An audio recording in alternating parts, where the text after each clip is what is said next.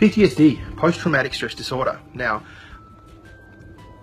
in my opinion, PTSD is quite easy to overcome.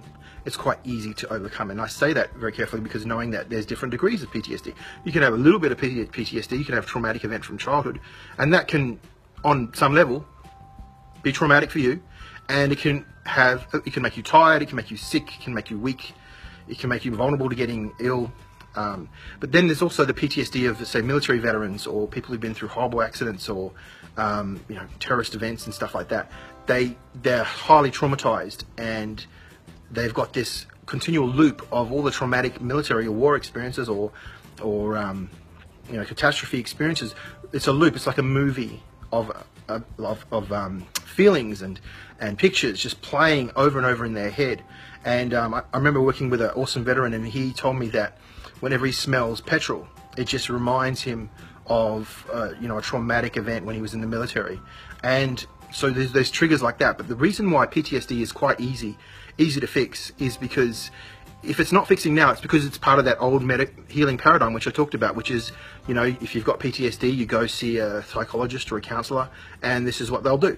They'll listen to you, they'll counsel you, they'll go through a talking procedure. Now I'm generalizing because there are many therapists, psychologists, counselors who are getting more and more advanced in terms of studying, understanding the unconscious mind. So those aside, but others, if you're going to sort of generally the average kind of people in that profession, the average people or below average, they're going to talk to you and they're going to ask you about the experience if you've got PTSD from a traumatic military experience or whatever, and they're going to help you talk through the experience. And really, the problem with that is that it's coming from a conscious mind perspective, and the language of the conscious mind is words. It's language and logic.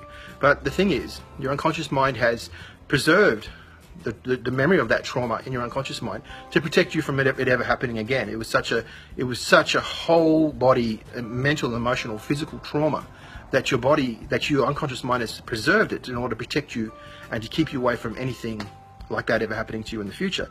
The problem with that, this is what many people experiencing PTSD experience today, is that it's hard to hold down a job. It's hard to keep things stable in a relationship with your loved ones and your children.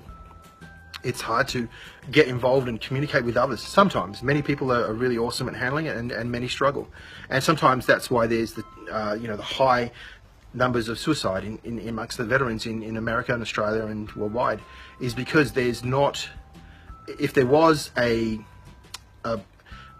more effective healing paradigm for these veterans experiencing PTSD, we wouldn't have the high rates of suicide. Like in America, it was like 1 per hour, 1 every 2 hours of these noble, mighty, honorable veterans taking their own lives simply because they couldn't deal with the trauma from their past military experiences.